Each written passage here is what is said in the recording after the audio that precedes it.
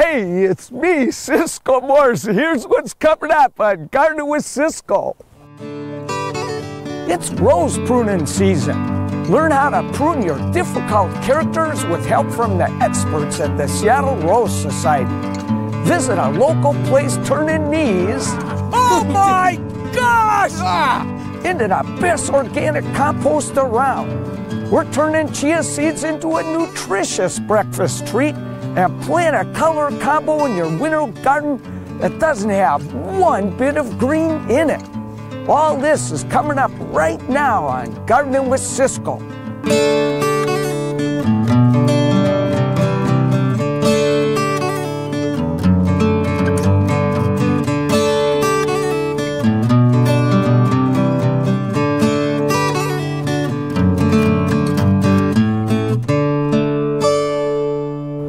I'm Ciscoe Meeghan. And I'm Meeghan Black. Welcome to Gardening with Ciscoe. Today, isn't it gorgeous out here? I just love it. We're at the Highline SeaTac Botanical Garden because we are going to learn a little bit about roses from our friends at Seattle Rose Society. Hey, you guys. Hey, you guys. Hey, so we're going to visit with them coming up a little bit. Oh, great. Well, 'tis the season for pruning your roses. And we kicked it off by taking our Falcos to my favorite Floribunda, hot cocoa. So right around this time of year when it's freezing cold outside, I want a little hot cocoa. How about you? Well, we got one right here because that's the name of this rose. It's a hot cocoa. I love the name of the rose. Me too. Look at all the leaves that are starting to sprout out. We are getting towards spring. It's time. We're kicking and screaming, but we're getting there. We are. So we need to cut back this baby. Yeah, we got to prune it down, you know, and a lot of the books tell you to prune your rose down to 6 inches from the ground. You cut these down too hard every year, they store energy in their canes. So if we cut those canes down, down, down every year, we'll weaken the rose. And this is a strong, good rose because we don't overdo it. So where do we start? Let's get going. Okay, let's get going on this. I think I'm going to use some of the heavy artillery here just so I don't have to get in there so much. I think the first thing we should do, anything that looks dead, like here's one dead right there, Meeghan. Right. I'm just going to go ahead and chop that guy off. Easier said than done.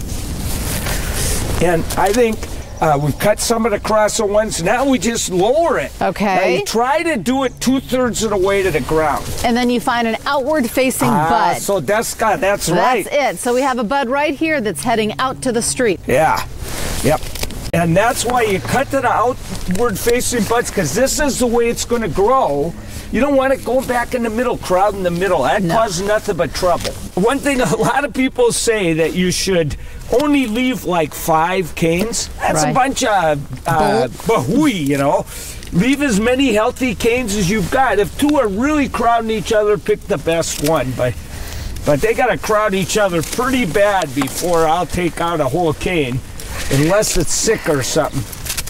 The main reason for that. One other thing we normally do, just so people know, let's say I'm cutting this bud right here, let's say. Yeah. You always cut kind of on a, angle, like that. Cut away from it. Yeah, because that way you're not harming that bud. And once we get through, we're good. We should also point out, though, that we are wearing really thick gloves. Yeah. Rubber gloves, leather gloves, I mean, so that if you get pricked with some of these prickers, it can cause a fungus, and it is excruciatingly painful. Yeah, and you can end up in the hospital. Right. So you don't want to do that. It is that serious that you wear good gloves and have good tools. That's we are almost done here. Hey, Look at we're this. almost done. So much slop from my other. There's just something about pruning a rose that just makes you. It's kind of fun, isn't it? Well, and it just makes you think, yes, we will get through this winter. Yes, spring really is going to come. And this hot cocoa is one of the nicest roses I own. It's tough. It doesn't get much disease. And it is so pretty. It has the neatest looking flowers you've ever seen in your life. So we're just about there, Meeghan. And I shall say yes. We How are about looking that? good, and Look just like that, we're ready for summer. Summer? What happened to spring? I know, I'll take spring at this point, but summer isn't looking too bad right about now. That sounds nice to me right Get now, out too. and prune your roses. So I do not own a rose myself, but after 12 years of gardening next to you, I can prune, a mean floribunda, but I also think we need to tackle climbing roses. Yeah, and those are a little trickier, but that's why we've got these nice folks from the Seattle Rose Society here. We'll talk to them later, but first, take a field trip to Ole Mountain Compost and see how they turn rotten fish into fine organic compost. Also ahead, we're making something that's a flashback to the 70s.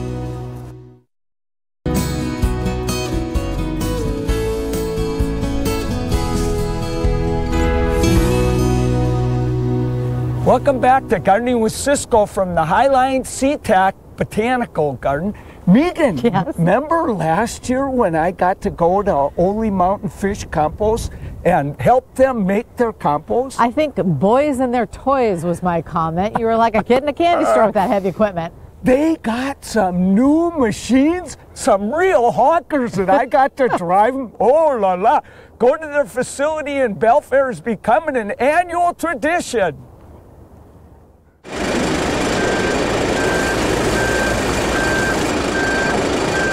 Now, you tried some of our fish compost on your plants this season. How did they do? I totally loved it. No odor. It looked fantastic, and my plants grew like crazy. Great stuff. Hey, Ciscoe, what do you say you get on the machines here? Hey, Robbie, can you take Ciscoe and show him how to run the truck? Oh, boy. Okay, yeah. All right. Can you get up on the Robbie, truck? show me how, man. Okay, you go. All right, let's go. Go ahead, Ciscoe. All right, Robbie. Here he goes. You show showed him, me Rob. how to do it, man. Remember to put your seatbelt on. There you go. All right, good job. You're all set, Ciscoe. Go ahead and go. Okay, over and out. Remember, Ciscoe, no speeding now.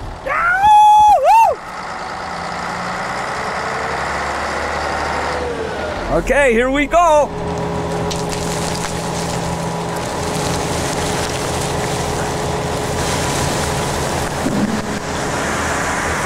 Go ahead and bring her back. All right. 5, 4, 3, 2, 1. That's perfect right there, Ciscoe. Now what I want you to do is do the parking brake. Come on up here in the excavator, and you're going to run the excavator. All right. Woohoo! I'm getting the hang of it here. He's a lot better than he was last year. You know, he's a natural. I really do. Don't you think he's a natural? You don't? Oops. How do you like my new fish heads that just came in? Oh my gosh! Look at all those fish heads. Well, you know they're perfect for salmon compost. Where does all that fish come from? Well, we've got the hatcheries, we've got the growers, we got onshore, offshore. You know, case in point, there was that truck that on 101 that dumped its load. We get that. We're kind of like bottom feeders. You think these are neat? Yeah. Come here. Come on. Oh la la. Now don't get scared. Ah! Yeah! Oh my gosh! Ah! Look at that baby! That thing! Isn't that cool? Holy and look cats! Look at his brother. But what would have happened to all these things if you didn't take them, turn them into compost? Well, unfortunately they used to just let them settle to the bottom of the Puget Sound estuaries and whatnot, and we got oxygen depletion. So it's a benefit. We're recycling a waste product that used to pollute the Puget Sound. So you're not only making great compost with these guys, you're helping fight pollution, helping our environment. Oh, absolutely. Hi, Ciscoe! I'm your friend. So, you know, I consider you're sort of the chef of compost. Well, yeah, thank you. That's a heck of a comment there. You know, or what you can call us is a little old winemakers. Yeah. Because every year we make a batch. So the question everybody, wants to know is, are we here to stay? Yes, we are. Yeah, I can tell from looking, you've got lots of compost. Well, thank you very much. Thanks for showing me how to drive that truck today. I really appreciated that.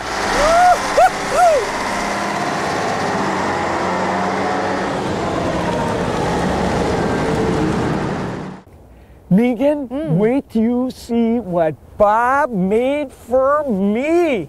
Oh la la! For you check or your it giant out. twin? That's pretty a little Oh. big for me. A little Carhartt outfit. Yeah. You ain't getting cold. Oh my gosh. I am an official Ole Mountain Fish compost maker now. And I'm glad to say you have no fishy odor. Oh yeah, well wait till I'm wearing this. I can roll around in that fish, no sweat. I kind of think they mean the compost. Oh. No fishy odor, yeah. So if you would like to find out where you can get Ole Mountain Fish compost, we'll put a link at king5.com to all the store locations. Welcome back to Gardening with Ciscoe from the Highline SeaTac Botanical Garden here. You know, Ciscoe, I know you're into health food, and there's this new seed out on the market that some tout as a superfood. You know what it is? Poppy seeds. Not quite. Chia seed. Chia? You mean like you put on a chia pet? Chia, absolutely. Except this is the kind that you eat. And Lynn Villa, of course, she found a way to use that in a fantastic granola. It is absolutely delicious.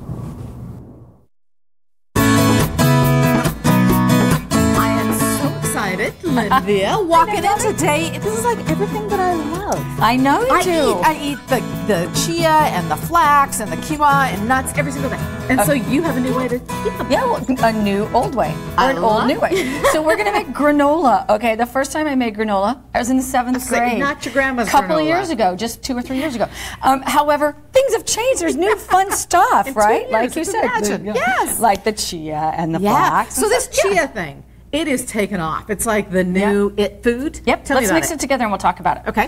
Okay. First of all, yeah, we got chia and flax. Lovely. And this is the only thing I didn't recognize. Those are buckwheat groats. Yeah. Buckwheat groats? Yeah, sometimes called kashi. And those are actually softer than they look. Oh, really? Yeah. Do you cook them? Just try it. Oh, yeah. Yeah, crunchy. Kinda, Isn't that yeah. yummy? Yeah. And they just like fall apart in your Yeah. mouth. These are gluten-free oats. Oh, nice. And you can use any kind of rolled grain. We carry a whole bunch of great rolled grains. Some chopped almonds. Lovely. Quinoa. I love the I know. quinoa. And you'd think like quinoa would be a little too crunchy for this. No, it comes out perfect. Granola, too crunchy. All right. Pumpkin seeds And sunflower seeds. Yep. Oh, it's so earthy and healthy. It's gorgeous. I love it. So we're going to bind that together with a couple of fun things. A little bit of maple syrup. Okay. And you can use honey or brown rice syrup or whatever you like. Just you want to get a little sweetener. And this also gives it a little caramelization and makes it turn into kind of clusters, which we like. And then this is coconut oil. I am doing everything that's low heat with coconut oil. Yeah, love it, love it, love it. So extra virgin. Extra health properties with it as well. It's really a very healthy for your cholesterol. Awesome. Yeah. Awesome. Okay. Go ahead and stir that all up. Oh, add a little bit of salt there. Okay. Yep. Good And salt. then we're going to just put this into a I'm nice liking it already. slow oven.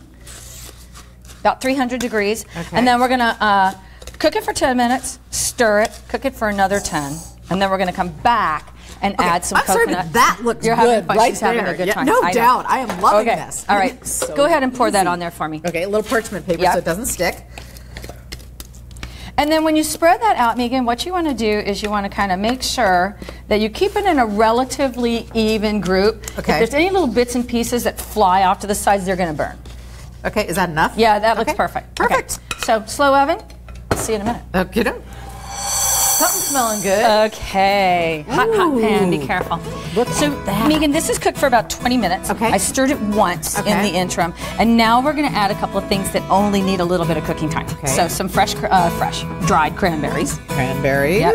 And then some flaked coconut. Now, is this sweetened? That is not sweetened. Okay. And you can use a finer grate if you like, but I like the big chunks of coconut in there. Especially if it's a little toasted. Exactly. Yeah. And with that coconut oil that's in there already, oh, that's wonderful flavors. Oh my gosh, it's beautiful too. So it'll turn into almost like candy. Oh, darn. Yeah, that sounds good. Okay. So how long does this go back in for? Now what you want to do is just real quick, just kind of tighten those edges up a little bit. So 10 more minutes and then it's done. And then we'll let it cool and then we'll taste it. Isn't that fun? That is gorgeous. Okay, see the coconut's nice and brown. Yep. Now that's going to need to cool. Okay. And so I made another batch for you so you get a chance to Yay. taste. And I wanted to tell you, earlier we were talking about the chia seeds, and I wanted to mention we've got all kinds of information on our website. Karen Gaudette just wrote an article, How to Eat Chia Seeds. Nice. So Okay. you can check that out. Perfect. Yes. It is the it food. It is So the now it we food. get to have a Okay, little now you get to taste. try. And look at this little parfait I know. action. Yep. So Cute. you got, just a snack, or in my case, It crumbled on me. I know, that's oh okay. my gosh, that is fabulous. It's intended to crumble. And you know, I can taste even a little bit of salt in there. That is great. So, you know, granola makes a comeback. It does. So now I think we should go do some macrame. Absolutely. Let's go. Okay, all right. After I eat this. Welcome back to Gardening with Ciscoe from the Highline SeaTac Botanical Garden. Okay, now we're closing in on the end of winter, but that doesn't mean we can't have some great color in our garden. You know, you were telling me that we were going to plant a combination with gold, pink, and black plants. I almost didn't believe you, but over the years I have learned. We're going to plant this combination that really will have people talking. So believe it or not, this plant here only looks great in the wintertime. Isn't it unbelievable? I know, it's a lodgepole pine. Yeah, what kind? Chief Joseph lodgepole pine. Isn't it gorgeous? Yep, and you want the lodgepole pine because it doesn't burn. Look at that. Oh, it's bright. And what happens in the summer that makes it a dud? It turns green. Still it's just cute. a green pine. Yeah, it's all right. It's still cute. But you want to match it with some of these heathers, right? Yeah, because these heathers, this is firefly. There's a whole bunch of different ones that keep this red color all winter long. In summer, it'll turn green, and then it blooms. And This winter's dark when you red. want something, you know. So we want to strategically put these babies around. Yep, we want to locate them where, you know, they're going to play a key role. Okay. And you always just hope there's nothing already under there. And, you know, right now during the wintertime is a really good time to come out or look out at your garden. Through the window, I prefer, rather than in the rain. And find out what's lacking. What's lacking in that winter garden that you want to improve, right? Because everything's pretty much died back. That's right. And, you know, I planted this pine and I was really proud of it and I loved it. But then I looked out at it all winter with nothing by it. And I thought, my gosh, I could do something so much showier here. You are just not giving it I wasn't doing it, you know. And one thing about these heathers, they need full sun. But wow. Now, one thing I noticed over here is you've got like, gee, do you think we're doing something with the black mondo grass? I don't know. We got to divide those. I think that'll look so cool. Stuck in there. Yeah. And once again, you don't have to be too... No, they're one of the easiest plants to divide. Why do you pay $10 for the littlest pot of this stuff? Just buy it and then let it go. That's right. Now, this burned a little bit in the winter, but it'll come right back. It'll look great in no time. Here, let's see if I can find a good spot for one more chunk. Oh, and see how this root, I just pulled up this root from something? Whenever that happens, go ahead and cut it back right where it comes out of the ground. Oh. Now that'll split up and keep growing, but if you leave it, it might die. Oh, because it'll get rot or something in it? Awesome. So a little black mondo grass to throw in there. And those don't get too tall. It just adds nice contrast. That'll just add this nice contrast. Give it that. I love black in the garden. I think it goes with any color. That's one of the amazing things about black. So now we just have to wait till next winter to enjoy your combination when they're big. Yeah. Oh, man. Look at me thinking ahead. Oh, jeez. Well, already it looks pretty cool. Does. Are you happy? A little bit happier Joseph? with a few friends. That's for sure. Heathers and some black mondo grass. Oh, it's just the colors. Go find some beautiful colors and have fun. Look at how much cooler it already looks. It does. So that tree is a Chief Joseph lodgepole pine. I'd love to live and tweedle out of that tree. You gotta get one. Now have I got a treat for you. Jeff Wyckoff. Hey, you are the pruning expert of all times when it comes to roses, and I understand you're gonna teach me how to prune a climbing rose. That's right. So a climbing rose is supposed to climb. We have these nice arches here, and you want all the canes to go that way. So the things that stick out like this, you might as well just take out completely. Have pruners will travel. I'm ready. Okay, so this guy's looking pretty old to me, and that one there. So yeah. What do you think? Right at the bottom. All righty, here you go. Nothing to it. Oh, getting it out of there could be a challenge. You know, doesn't this just give you the feeling that spring's coming? Yeah, the sap is rising in the roses and the gardeners at the same time. Go for it. Gotta be tough. Damn right. All right, I don't take anything from you, Rose. That's right. Wow, it's already looking a lot better. Hey, man. We're getting there. You're the best. I just learned from the true expert. Thanks so much, Jeff. Thank you, Ciscoe. Nothing like Ciscoe pulling a little of the weight. Doesn't happen very often. I kind of like that. If you'd still like to learn a little bit more about pruning your roses, the Seattle Rose Society will be holding a demonstration March 9th. Grab your pruners, your gloves, and come on down and learn. Yeah, and the Seattle Rose Society is having all kinds of great events to celebrate the centennial. We'll put a link to their website on our website. Thank you so much for watching, everybody. Have a great weekend. Hey, and get out there and prune your roses. It'll make you think spring. Oh la la. I'm thinking. Bye.